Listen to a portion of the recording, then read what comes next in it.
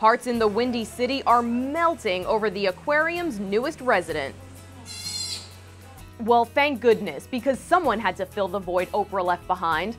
I'm Mara Montalbano for Buzz 60, and when a baby sea otter was found abandoned on a beach in Central California, the local aquarium took her in, but realized it would have to find another facility to give the pup round-the-clock care. That's when the Shed Aquarium in Chicago said, right here. And the pup is finally warming up to her new home. She doesn't have a name yet, but before she left Cali, she was dubbed Pup 681. But we hope the aquarium can come up with something better than that. For now, she's a girl.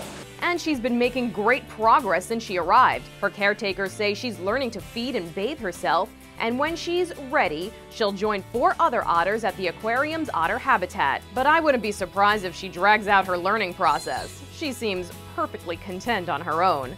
Buzz 60. Now you know. Pass it on.